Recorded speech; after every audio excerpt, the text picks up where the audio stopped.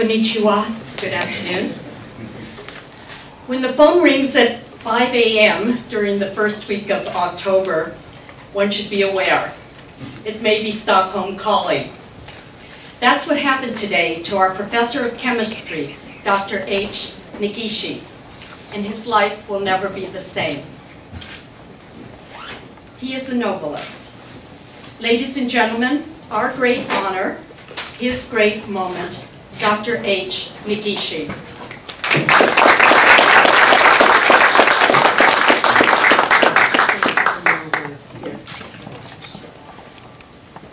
Today, let me just say a couple more words about you, Dr. Negishi. Yeah, no problem.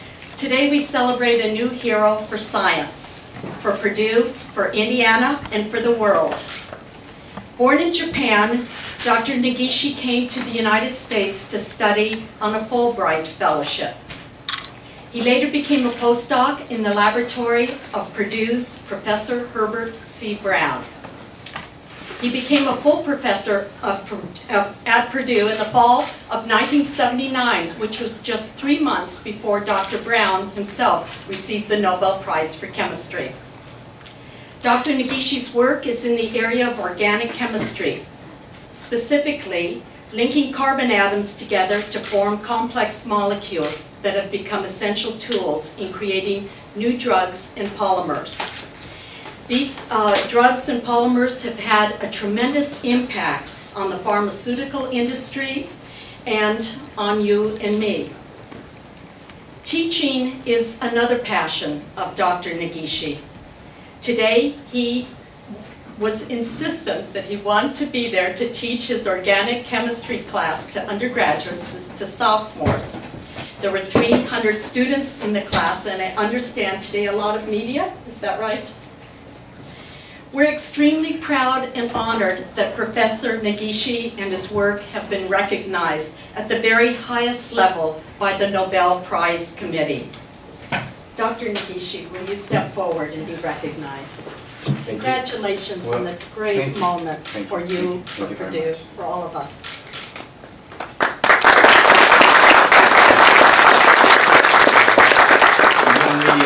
後で日本語でやる時間があるそうですので、ここでは英語でまたやらせていただきます。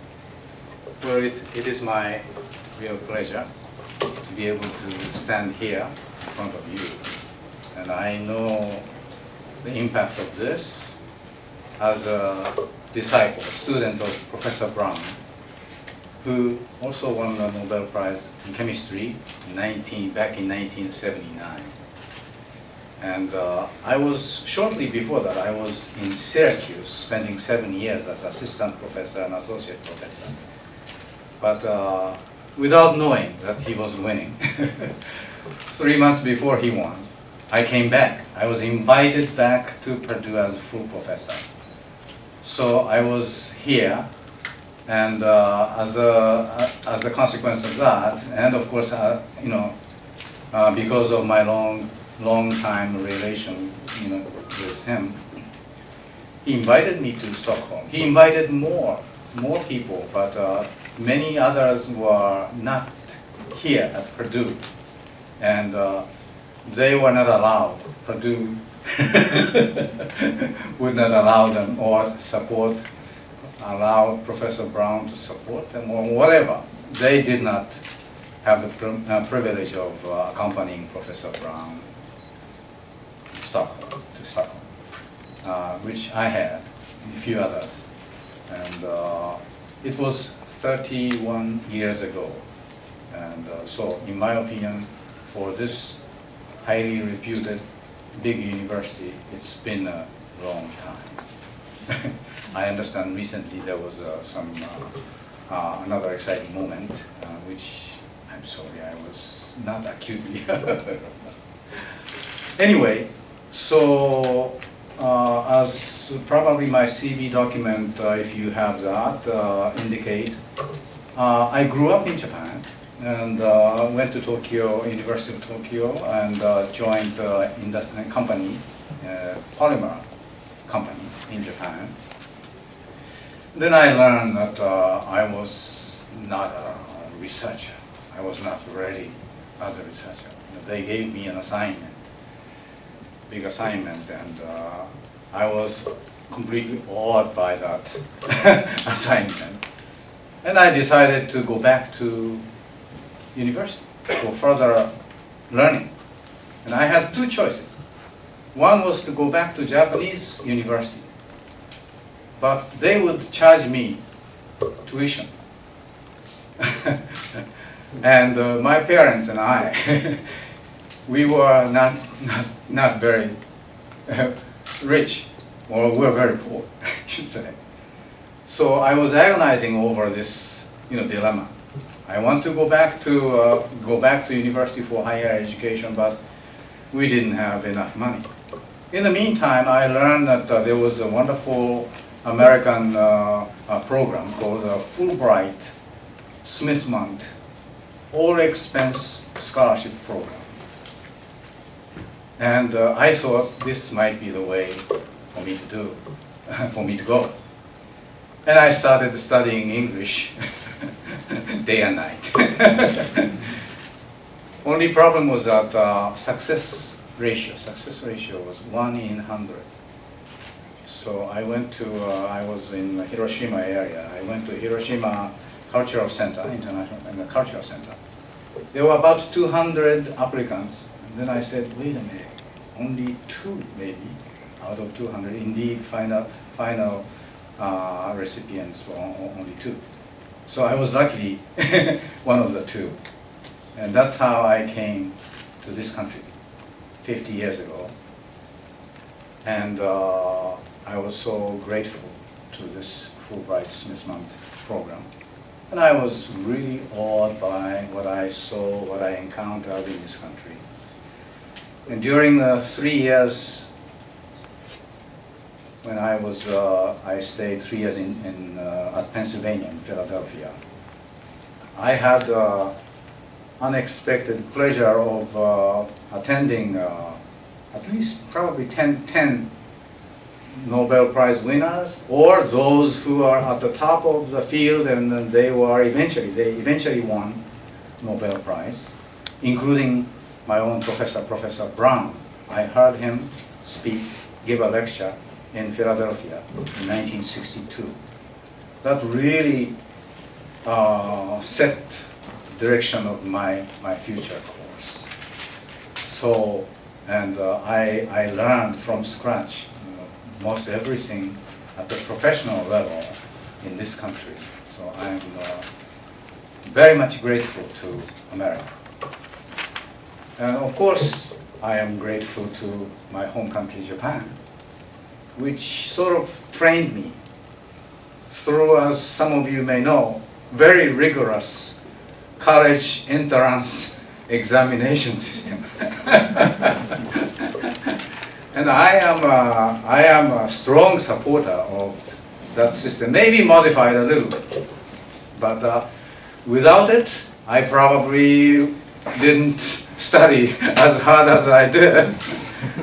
And those are the things that I use daily for propelling my research, believe me. Because what I learned in graduate level and higher level, those are of course high level intelligence, but when you start doing your own thing, what is critically important is more fundamental skills. Physics, math, the logic, and how you try to live your career professionally. So those are the things that I must say I acquired most of those back in Japan. And this extra rigorous college entrance examination system, I'm actually all for it.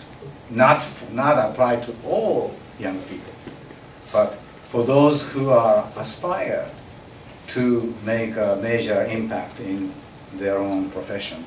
I think this rigorous entrance exam, preparation system, I think is a great system. And this country can benefit greatly by at least partially importing that sort of system. That's my opinion. Anyway, then, so I met all these people. And then I would say, before that, Nobel was a sort of a story, not realistic thing. But during those 3 years that I attended the incumbent, or Nobel Prize winners, as well as what I would call a future Nobel Prize winners, and then my prediction turned out to be pretty accurate. So I predicted that the Professor Brown would win pretty soon, because he was a major innovator of organometallic chemistry. But that took him some 16, 17 years after that. So maybe everything takes time. So, but I went back after my getting the PhD degree, back to Japan. And then I went through some agonizing moment with ambivalent feeling, what I was going to do in the future. But with time, I became so determined to pursue academic, research career. For that, I felt that I needed to have another mentor. The mentor went through this apprenticeship, so to speak. Then I chose, well, actually I applied for 10 or so. I made 10 or so applications, and I received 3 offers. Second one came from Professor Melvin Calvin, who was already a Nobel Prize winner by then at UC Berkeley. But I chose Professor Brown and came here. So I think I chose him. Even though he still made a final decision. And it was truly a marvelous apprenticeship. I mean, it was rigorous, logical, rational, excluding any speculations or whatever. And when we keep excluding speculations, what still want to survive, we begin to consider them as truths. Nobody knows. Only God knows what truth is. But as I said, this rigorous exclusion of untruths, then we can begin coming closer and closer to the truth. So all these things, I think I learned from Professor Brown, and I'm very, very grateful to his mentorship.